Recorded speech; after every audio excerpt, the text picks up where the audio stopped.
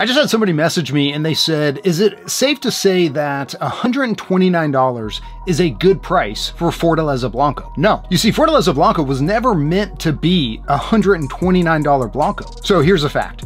Fortaleza is one of the best tequilas ever. It may not be your flavor profile. You may think it's a little hyped up. You can't argue with the fact that this is one of the most authentic and traditionally made tequilas that we can get right now. Once you add in the family legacy and go to the distillery, it's game over. Guillermo's a buddy of mine, and multiple times he has told me that his goal was to make the best tequila he can at a price that anybody can afford. We, the market, have caused these price hikes. If the brand and the people working at the distillery, if they were getting the bulk of this price inflation, it would be a different story. It's the retailers that are raising these prices. Again, it's we, the consumer, that are buying these products at these prices. This is a supply and demand issue.